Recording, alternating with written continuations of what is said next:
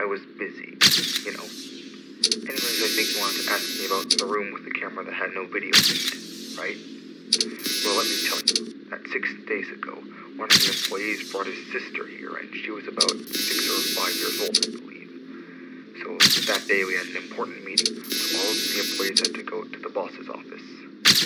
So that girl started roaming around the place until she got into the room.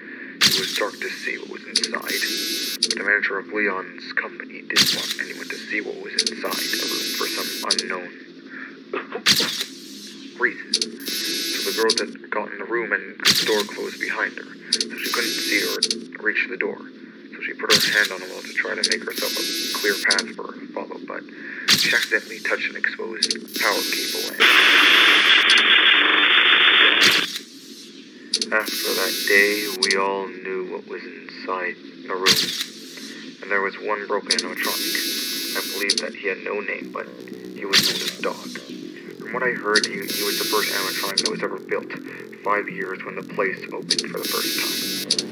He said that it wasn't working perfectly, so he was forbidden in the room. But now I have been getting rumors lately.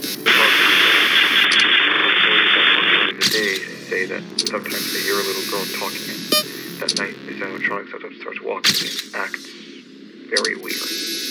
They say it goes to the office, so this animatronic might come to your office by the door. Also, the lights in the kitchen won't work on him, so you might see him in the hall. I believe this animatronic is very sensitive to high room temperature. I think he doesn't like a room when it's 90 degrees or something, so you can use them.